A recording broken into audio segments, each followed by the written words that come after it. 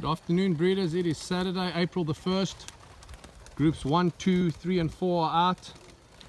Some of them are starting to take some pretty good flights. Still mostly just playing around. We've been very fortunate. We've had no visits from any Cooper's hawks so far. Last year when I was testing the race course with my own young birds, I was fortunate enough not to have any come by, and the loft is really located in a good position that they can't be ambushed here.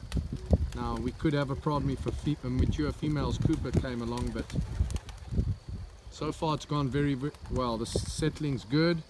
The health in the loft continues to hold. Pigeons are in excellent health. They're molting still heavily. They really like that feed that they're on. I just went today and picked up 12 bags of Javati grit and restocked my Vercel lager feed. There's 214 birds in the loft right now. I'll do an inventory tomorrow, post it in the evening, so you can take a look and see. Based on last night's count, it was the first night that I saw I had one bird out, but I've got a feeling it may be from group number 4, a bird that possibly spent the evening out. But we'll see today if it comes back in. But your birds are doing well, breeders.